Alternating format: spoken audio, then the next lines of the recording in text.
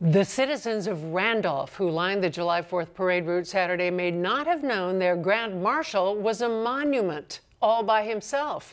A Jewish teenager, Harry Ettlinger, fled Germany as the Nazis looted civilization's greatest masterworks. 6 years later, he went back as an American GI, part of the team that launched arguably the greatest treasure hunt in human history. They are known as the Monument Men, and Harry Ettlinger is one of them. Thank you so much for being with us. It's an honor to meet you, sir. Thank you. Next week, you're going to be awarded the Congressional Gold Medal for Bravery, the highest citizenship award for someone who is preserving history. What an honor, huh? Absolutely. You excited? Naturally.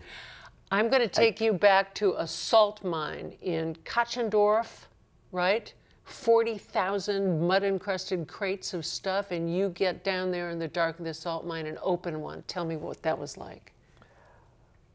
It was a great beginning of what we, the Allies, did in World War II. Instead of taking things that didn't belong to us, we saw to it that they were returned.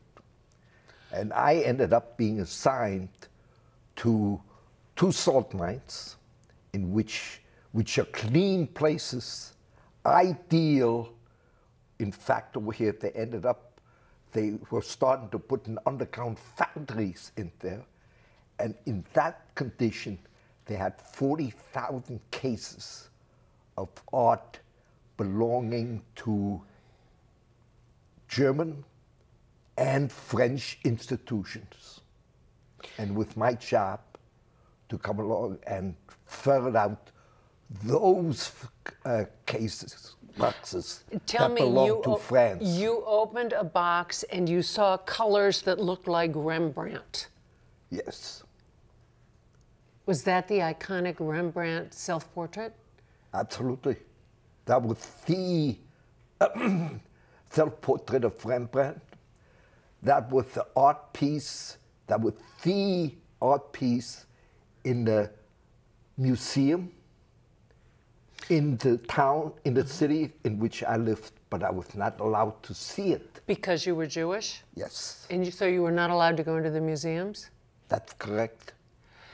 Have you ever been back? Several times. Yes. And your own family had art treasures. Your grandfather had masterworks, yes? That's correct, which I retrieved during my stay when I was assigned to, as a GI, a part of the Monument Men. I was assigned to 2 salt mines in which these 40,000. And during that particular time, I arranged to travel to the great tour town of worldwide tour town, Baden-Baden, where my grandfather had his print collection, 3,000 prints, and I was able to retrieve them. Okay. Before they were burned by the Nazis, aren't we all lucky for that? No, by that time the war had ended, but they didn't know. Very quickly, what was it like to have a movie made of your history? Well, the fact that they are making a movie about what we, the Allies, did during that time is fabulous. It's great over here. We ought to tell it. First time in the history of civilization that a group of countries, instead of taking things spoils of war, gave it back. It's unique. It's highly commendable. We should be promoting what was done at that particular time. Thank you for your service, sir. You're welcome.